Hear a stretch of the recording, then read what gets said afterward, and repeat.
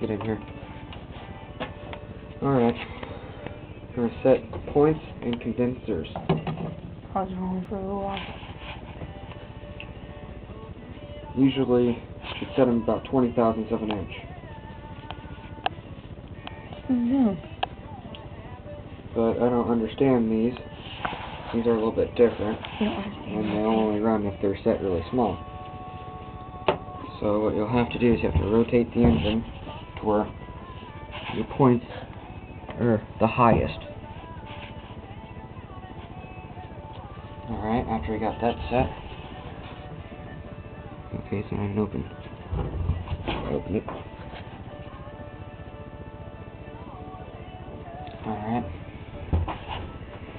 You can just see a tiny, tiny little gap. I don't even know if you can see it with this camera. Probably not. Let me see what it is. It's pretty thin. It's under 6 thousandths. Of an inch? Mm-hmm. Oh, it restarted. It was like a minute something. Alright, what we're going to do is we're going to put the feeler gauge right there. We're just going to squeeze it. Not real tight.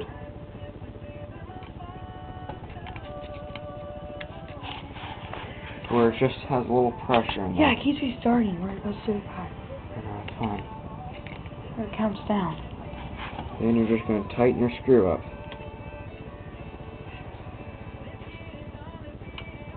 Make sure it's not too tight, but not too loose in there. It's just about perfect.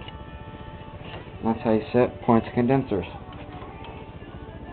Shut it off.